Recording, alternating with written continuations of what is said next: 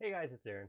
So we had a request in a previous layout video asking about saving dimension styles. So, going and changing your dimension styles and then having it save it so that was the default. The answer to that is, of course, templates, just like in SketchUp.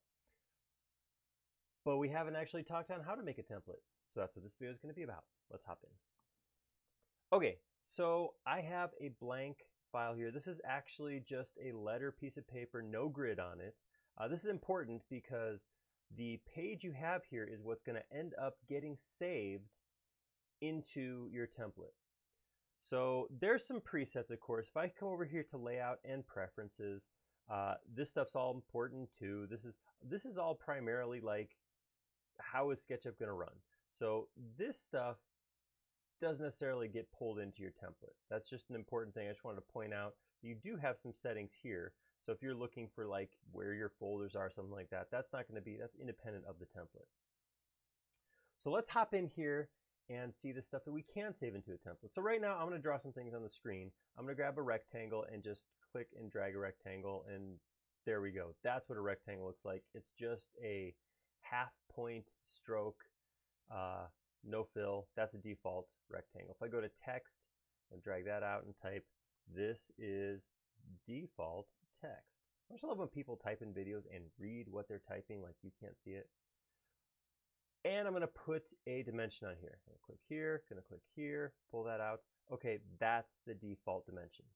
So this is the default info. So as usual, like if I wanted to come in here and draw something different, so if I go into my rectangle tool and I want to draw a red rectangle filled with red and with a big fat 2-point liner on the outside, what I would do is I could draw it first and then select it and change it, or I could just set it up beforehand. So I can come in here and say I do want fill. I want that fill to be a red color, and my stroke I want it to be solid, but I want it to be like 2-point. Now if I click and draw, that's the rectangle I get. So this is great for one-off times. You can set your information, set your properties for your shapes, then draw them. That's perfect. That's great. Same goes for text and dimensions. So if I come in here, draw another text box, before I put cursor to paper, as it were, I can come up here to my windows, bring up my fonts, and say, okay, I'm going to actually go with something like Tahoma, and I'm going to go real big, like maybe 24 point. So right now, before I've done anything else, I know that when I start drawing my text, it's going to look like that. So I'll draw my box and I'll type. So this is now my text type. Again, dimensions, you're going to be surprised to see it's the same thing. It's a combination of all those pieces though, because I can come in here and I'll leave the same font, but maybe we'll go to a different color. Maybe I'll take it up to like a blue. And I'm going to come in here. I didn't like how this was down to a 32nd. So I'm going to say my precision, take that down to a 16th. And I don't like the arrows. I would rather have this dash on there. Now, when I draw a dimension, you can see that's what it uses. So there's the dash. You can see it's rounded to a 16th, or in this case, it's rounded to an 8th rather than 32nd. And I have the dashes rather than the arrows. Okay, so right now, I'm going to say that's what I want. Anytime I draw a rectangle, I want it to be red with a thick line. Anytime I draw text, I want it to be this big 24 point. And anytime I put in a dimension, I want blue text with dashes here, rounding to the nearest 16th of an inch. That, when I'm at that point, I can go to File, Save this template. And guess what? This works just like the templates do in SketchUp. So I'm just going to call this my new template and click Save. All right, now, if I say File, New, it's going to come up and say Choose a template. And it shows me all the existing templates. These are the same templates.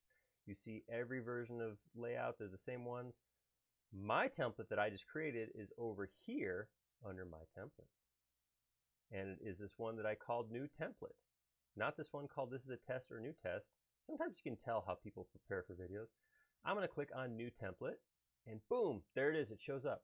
Now, if I come in here and draw a rectangle, guess what? Same rectangle. If I put in text, guess what? Big text.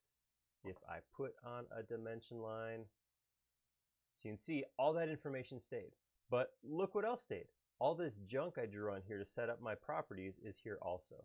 So when you do go make a template, I would recommend getting rid of anything you don't want on the screen.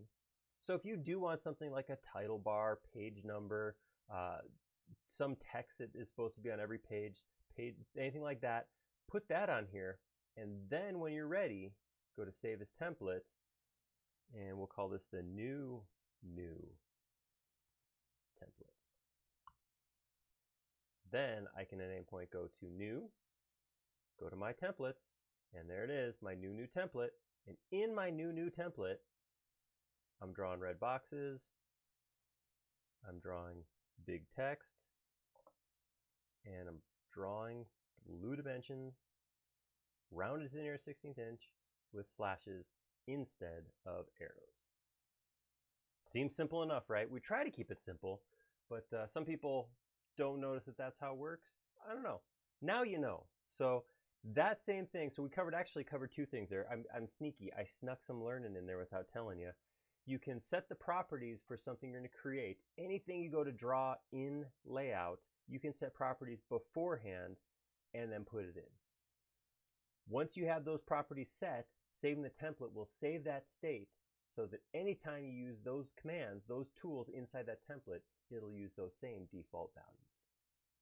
Did you like that? If so, go ahead and click like down below, and if you haven't already, please subscribe.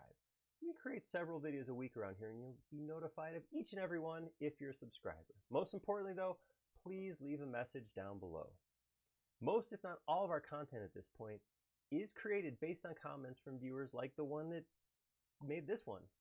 We like making these videos a lot. We like making these more when they're showing something you want to see. Thank you.